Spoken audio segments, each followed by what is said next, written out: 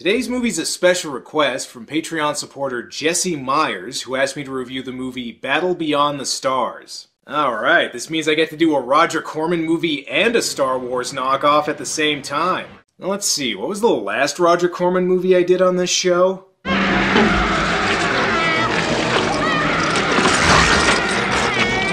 Oh yeah. Well, hopefully he's a little less rapey this time.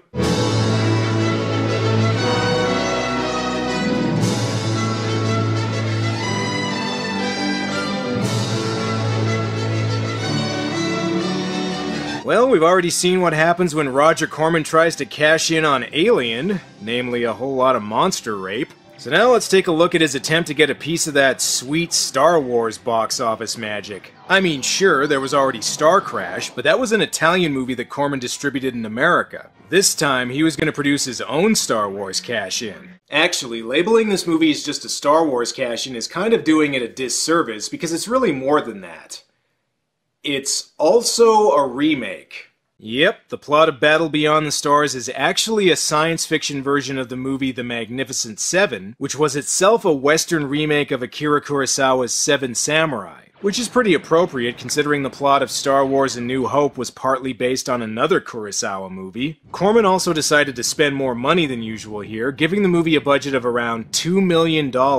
Now that's not much for a major Hollywood production, but for a Roger Corman movie, that's a downright Avatar level budget. Speaking of which, the special effects and art direction were done by none other than James Cameron, who also worked on Galaxy of Terror, another Roger Corman movie that looked like it cost more money than it actually did. This kind of makes me wish James Cameron still worked for Roger Corman. Who knows, maybe he could find a way to make Sharktopus vs. Whale Wolf look good. Well, this is weird. This looks less like the beginning of a Star Wars cash-in and more like the ending of a 2001 A Space Odyssey cash-in. Battle Beyond the Stars, for those of you who thought we should have spent a little bit more money on Star Crash. No, what is this? The beginning of this movie is all wrong. That thing doesn't look like a Star Destroyer, it looks like the ship that was being chased by the Star Destroyer. I gotta give my compliments to James Cameron. For the time and budget this was made for, this is not a bad looking movie. Then again, considering what most of the Star Wars knockoffs I've done in this show look like, my standards might be a little skewed.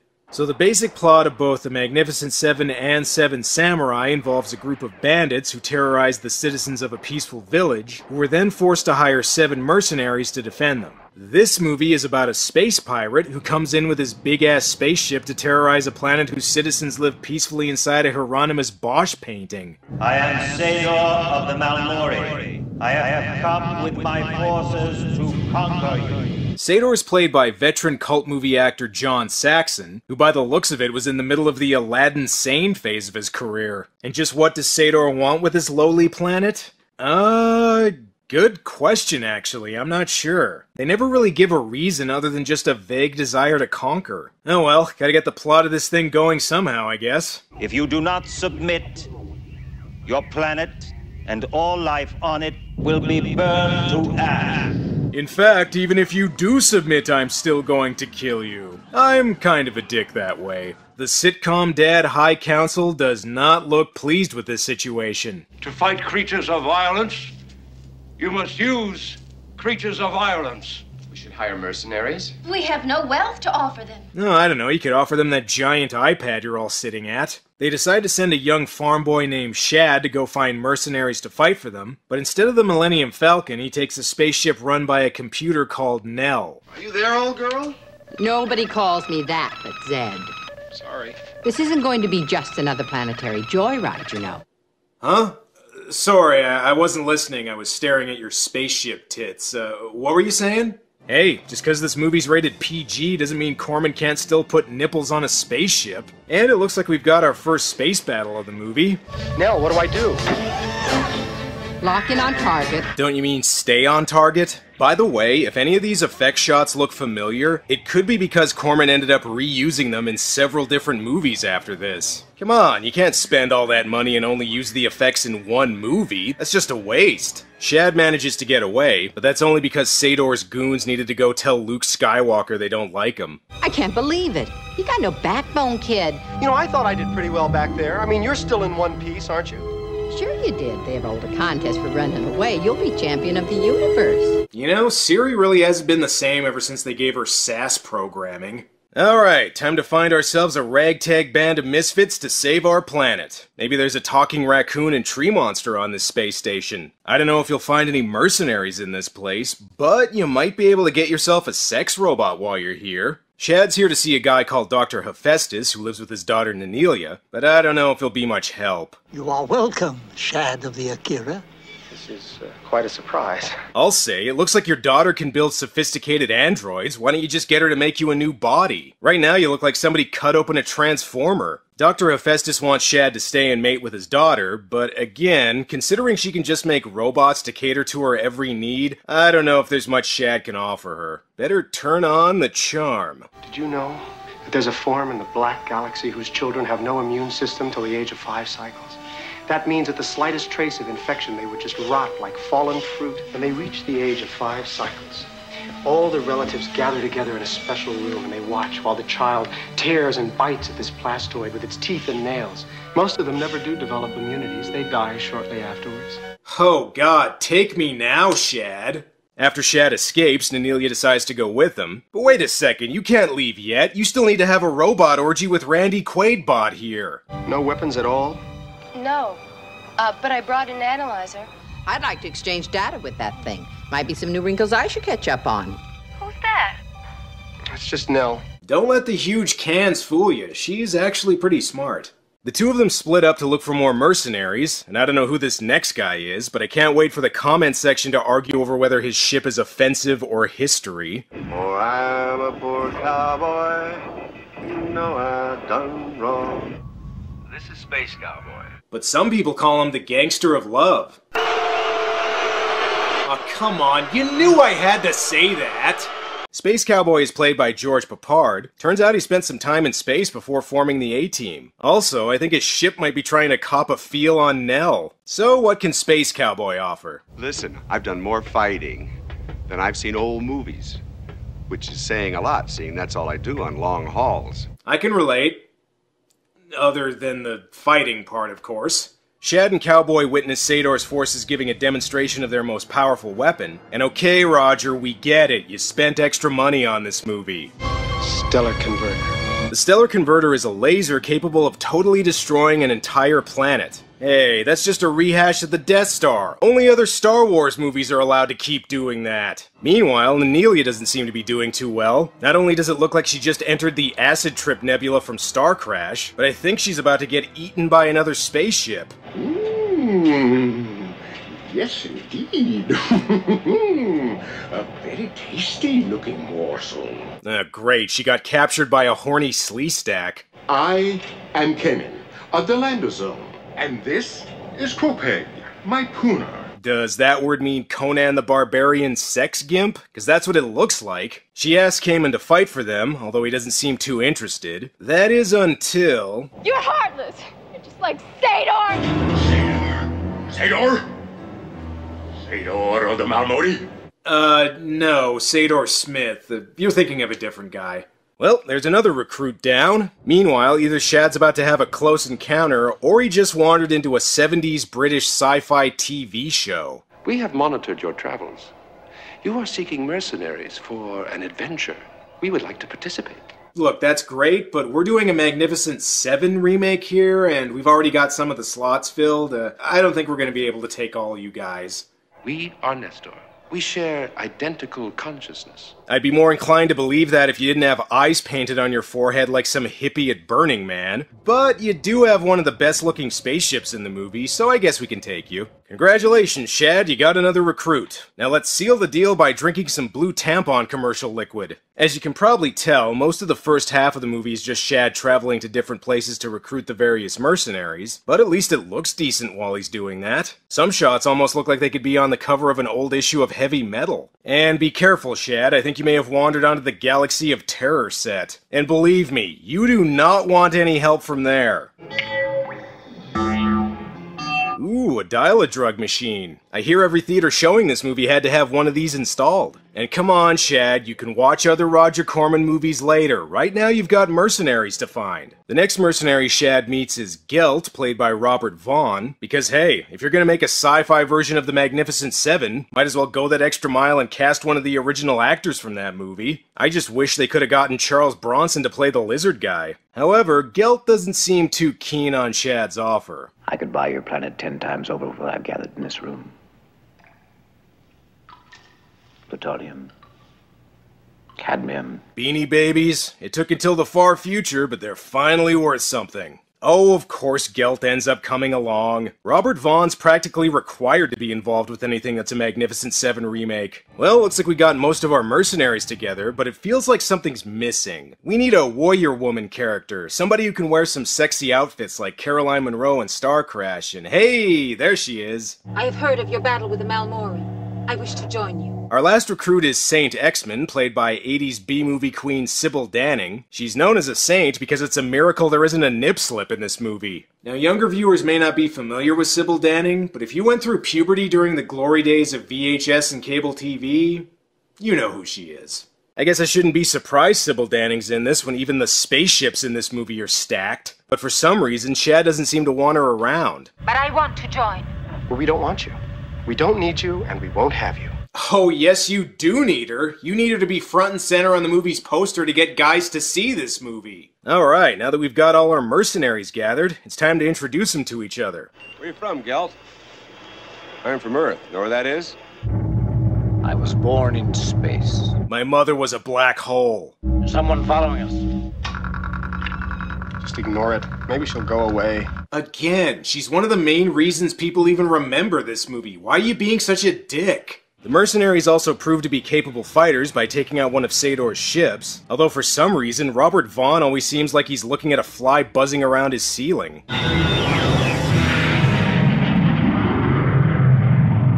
Beautiful. I do love it when a team comes together. Now that they've made their way to the planet, it's time to figure out how to stop Sador. Right after the blind guy sneaks a peek at Sybil Danning's cleavage, that is. Like the rest of us, the Malmori ship has to lower part of its force field in order to fire. When the stellar converter is about to be activated, the ship is extremely vulnerable. So there's an exhaust port 2 meters wide that'll start a chain reaction that'll cause the whole thing to explode. Got it. They can't fight Sador just yet, though. First they need to terraform Mars so Arnold Schwarzenegger doesn't suffocate. And also some character development. I've got some more surprises for any visitors. What drink is that? Scotch and soda. Fun fact, that's also how George Papard asked to be paid for this movie. And could there be some romance blossoming between Nenelia and Shad? I've scanned information about mating. Does your species have kissing? Oh, yes. We have that. That's a little advanced, though. We should probably start with something simple, like blowjobs. And hey, as long as we're talking about wieners. You like it? There's no dog in this. Okay, we know it's not a real hot dog, then. I see Sybil Danning got her new costume from the Barbarella Bondage line of apparel. Sador's forces begin their attack on the planet. Meanwhile, Robert Vaughn is left standing there thinking, this isn't so bad. Beats the hell out of being in Teenage Caveman. So let's see how our mercenaries are in battle. I'm protector of this planet. I order you to leave it in peace. Blast her out of space. Okay, again, why is everyone in this movie so eager to get rid of Sybil Danning? Alright fellas, try not to get blown up too early. Corman needs to use these effect shots in a dozen movies after this. You know, it's kind of a shame Disney didn't buy the rights to this movie as well as Star Wars. I wouldn't mind seeing a theme park ride of this. That way you could see Nell's sweet metallic bosom in 3D. And unlike in War of the Robots, it's nice that I can actually tell who's who in this battle. By the way, did I mention Corman spent more money than usual on this movie? Gelt is the first one to get shot down, probably because he was too busy looking at that damn fly again instead of fighting. Gelt, are you alright? That remains to be seen, Chad. Have a nice fight. Spoken like a man who really wants his paycheck right now. And because George Papard was too drunk to get behind the wheel of a spaceship, he decides to stay and fight on the ground. And don't mess with the space cowboy, because he'll straight up shank a motherfucker. I don't know about cowboy strategies. They seem to consist of just running right up to the bad guys and shooting them. But if that doesn't work, just have these two Care Bears stare the villains to death. Oh, and if you thought stormtroopers had bad aim, get a load of the people in this movie. Come on, they're right in front of you. How are you not hitting each other right now? Hello there, I was just wondering if there was a Lord of the Rings knockoff anyone needed me for right now. Oh, okay, never mind then. Looks like they sustained a lot of casualties, although again, I think they probably should have sustained a lot more. And I see Robert Vaughn was contractually obligated to be in one last scene. What a place to end up. A minor planet in a third-rate galaxy. Okay, seriously, Gelt, I know you're dying, but there's no need to be a dick about it. My only regret is Superman 3. Ugh. We also learn that one of the Nestors has been captured by Sador. They better hurry up and get to the torture. This doctor still needs to create Poison Ivy in Batman and Robin. He also transplants one of Nestor's arms over to Sador, although it does have a severe case of Ninja Turtle-itis. Oh, and the other Nestors can still control it. Sador, no! I can't stop it! Ah yes, the quit killing yourself assassination method. Oh, they can't kill John Saxon yet. He still hasn't been in Nightmare on Elm Street. Well, you still haven't defeated Sador, but you can still make time for a little romance. Terrific. Now I've got 2 babies to sit for. No, shut up. Okay, but she's still gonna watch you two. So we now begin our climactic space battle of the movie, and I just noticed this movie seems to treat flying a spaceship the same as playing a PC game. Although refreshingly, the effects are actually less video game looking than some newer space movies. Oh, and if you expected the majority of our heroes to survive this movie, you obviously haven't seen what it's remaking. Nestor is hit! Repeat, Nestor is hit! This just doesn't have the same emotional impact without a character named Porkins dying.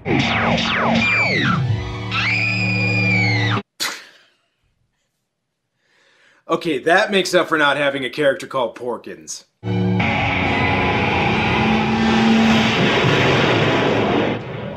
Fire on the planet. It won't fire. It has been damaged. Well, that's what you get for buying your spaceship controls at a Spencer's Gifts. But what about St. X-Men? I am Saint Exman of the Valkyrie. It's been a very enjoyable fight. Oh no, not St. X-Men! I really liked her outfits. Meanwhile, Space Cowboy finally decides to join the fight. Alright, only a few scenes left, George. You can get through this. Sador, you son of a bitch! Here I come. This is Space Cowboy from the planet Earth. But some people call me Maurice, motherfucker! Listen, Space Cowboy, I appreciate you sacrificing your life in order to save the planet, but please don't play any Bob Dylan before you die.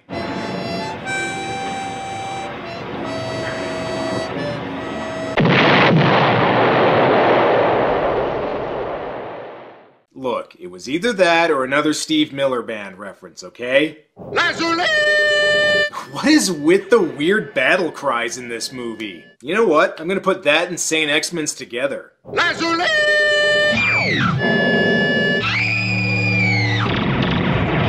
Alright, there goes Lizard Guy, so I guess it's up to Shad to stop Sador. Maybe you can try distracting him with Nell's breasts and hit him when he's not expecting it. By the way, have I mentioned it looks like the spaceship has tits? Because it totally looks like the ship has tits. That's why I keep bringing it up. Nell gets damaged and is about to be captured by Sador's ship, but thankfully Shad has a plan. Nell, I'm gonna program you to self-destruct. Whoa, whoa, whoa, I didn't agree to this. If you want to blow yourself up, fine, but leave me out of it, you little putz. 30 seconds and counting, Zed. 29, 28, 24, 15. Did I say 15? Why don't you just start from 10, Nell? Okay, 10, 2, 1. Just kidding. So Shad and Anelia escape and Nell stops Sador. I want to live forever. Ah, don't worry, John, you will. In the hearts of cult movie fans everywhere. It's good that they stopped Sador, but it's too bad so many of our heroes had to die doing it. This kind of feels like if Han Solo and Chewbacca died trying to blow up the Death Star. Along with Star Crash, Battle Beyond the Stars is one of the more famous Star Wars cash-ins out there, but it also has the distinction of being one of the more well-made. The effects are actually pretty good considering the budget, and most of the characters are distinct and memorable, even if they are just playing various sci-fi movie cliches. Given that the movie's both a cash-in and a remake, it can sometimes get a little formulaic, but it's never boring, and most of the cast seem to be having fun with their roles. It's definitely cheesy and derivative, but it's pretty fun if you're in the right state of mind. Just don't expect anything on the level of Empire Strikes Back. And as cheesy as this movie gets, at least it doesn't have a character called General Gonad, which automatically puts it above the last Star Wars knockoff I did. Well, that's all for now. Until next time.